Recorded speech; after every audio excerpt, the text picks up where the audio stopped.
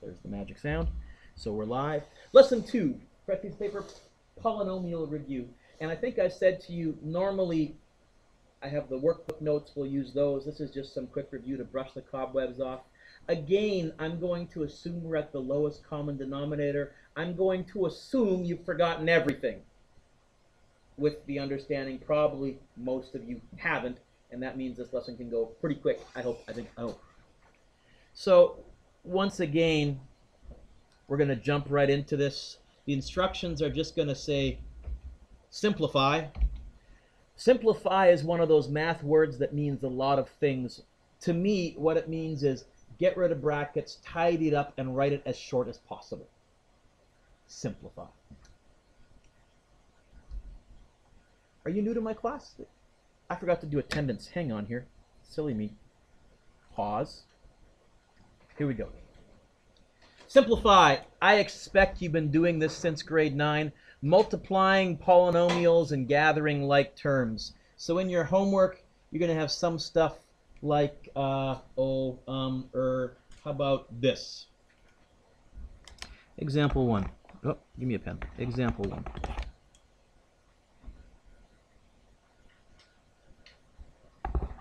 (6a squared bracket a squared plus 3a minus 9).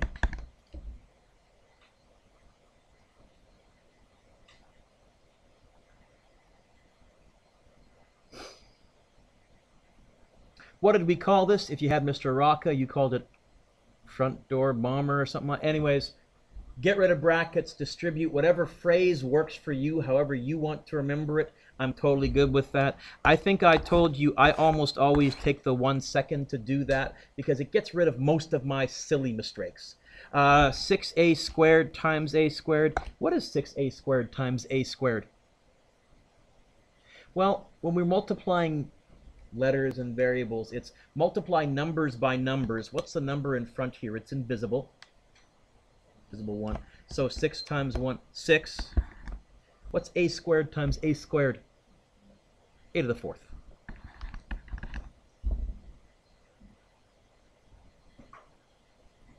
What's 6 times positive 3? Sorry?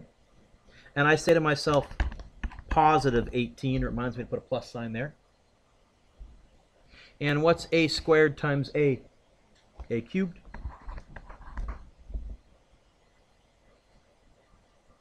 And that's a 9, not an a. Let me make that a little more obvious by going like that, so it sort of looks like a 9. Now it looks like a G. Shut up. 6a squared times negative 9.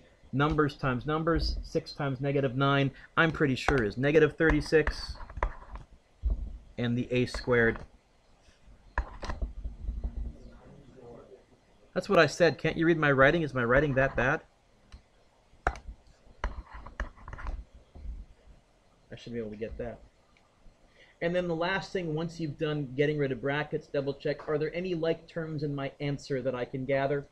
No, I can't add a fourths to a cubes to a squareds. Well, you guys handled that faster than I planned.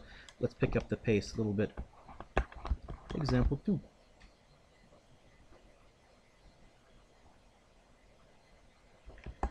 Five x squared y cubed times negative 3xy squared minus 4x squared y squared z plus 6x squared y squared.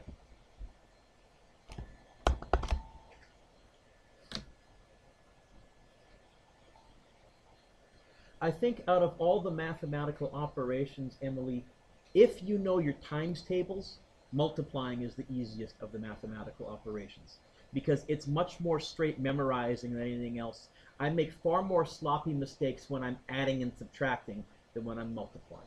So here we have multiplying some polynomials. Again, it's going to be that. I think I told you last day, if I ever draw a Z, by the way, I'll put a line through it so you know it's not a 2. Because my writing is that bad. Anyone want to talk me through this? Sure, Marcus, you twitched. numbers by numbers. So 5 times negative 3 is, I totally agree with that. X squared times x is,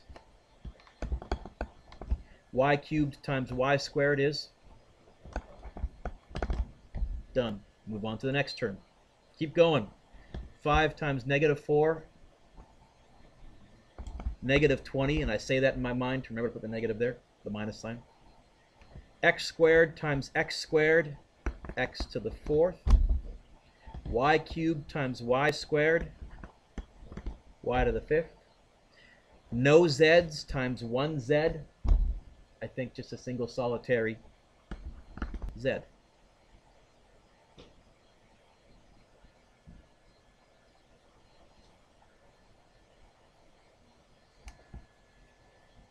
Last one, positive 5 times positive 6, positive 30. X squared times x squared, x to the 4th. Y cubed times y squared, y to the 5th. Double check, are there like terms anywhere? I thought these were like, no, this has got a z, this doesn't. So I think that's as simplified as it'll get. A few more, we're done. That was where you started in grade 9 when you learned the distribution principle, front door bomber, when you learned that if you have terms in the brackets and a number in front, it's multiplying everything inside the brackets. Then they kick things up a notch, something like this. They still have something in brackets, but in front they put two things. Instead of one thing in front of the brackets, it's two things in front of the brackets. And the rule is still the same, Sierra. Sorry, trying to come up with names. The rule is still the same. It's still everything in front times everything in the back. Although I think they give you an acronym to help you remember so you don't miss anything. We call it FOIL, okay? And that's become so ubiquitous that we often just refer to everything as FOIL, even though technically FOIL is only 2 terms times 2 terms. I, again, just do this. I had a teacher, though, who used to do it this way. Don't write this down, but it was a good way to remember. He would go like that, like that, like that, and like that. And he would put a little I right there, a little I right there, and there's your happy face. And he would say, let George do it, was always his acronym. He would taught us in grade 8 to draw a little happy face. I guess I should put the eyes there. There's the happy face. It's still FOIL. Whatever way you want to do it, it's everything in the front times everything in the back. However, in your prime, some of you in grade 9 and 10 might have been able to do these in your head showing no work. Go ahead. This first one, I am going to show all my work. 3x times 2x is 6x squared. 3x times positive 4. I gotta disagree. 12x.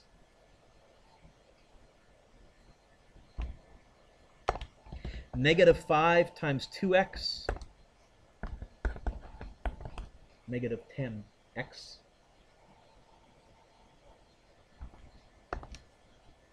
Negative 5 times positive 4. Negative 20. And then you have like terms together. 6x squared. I have a 12x minus a 10x.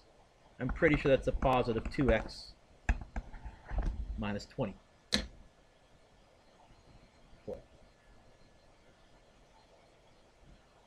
Try one more. If you want to do it in your head, go ahead. Example 4. 2x plus 7. 5x minus 1.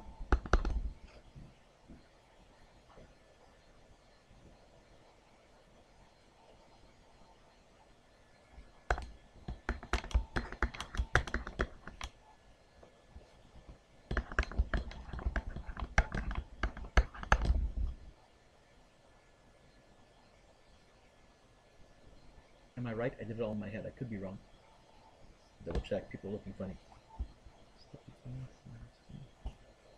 Am I right?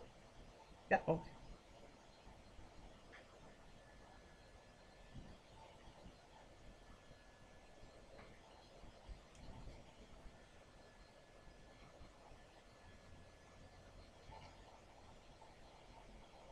Everything in the front times everything in the back, gather like terms. How many got that? Been doing that since grade 9. The one they introduce in grade 10 is this. Hopefully 2 more and I'm nearly done. In grade 10, so grade 9 they go 2 terms times 2 terms. In grade 10 they go 2 terms times 3 terms.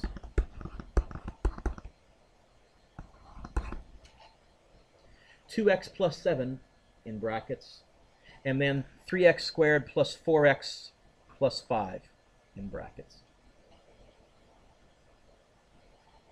And you can call this FOIL if you want to. I mean, the acronym doesn't work.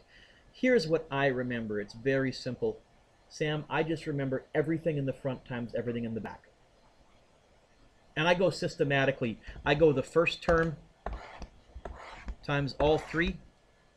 And then because it gets crowded, I do the last term times all 3, but I draw these loops underneath just so it's not so crowded. Just me. You don't have to do it that way, but over the years. So you ready? I'm going to go real systematic. I'm going to get rid of the loops and draw them as I go so I can make sure I catch them all. It's going to be first terms times first term. Sam, what is 2x times 3x squared? I totally agree. And then it's going to be first times second. What is 2x times 4x? I totally agree.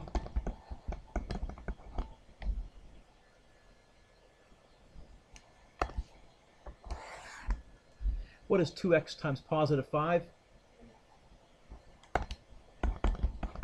Yet again, I totally agree. And then, keep going, kiddo. 7 times 3x squared? I agree.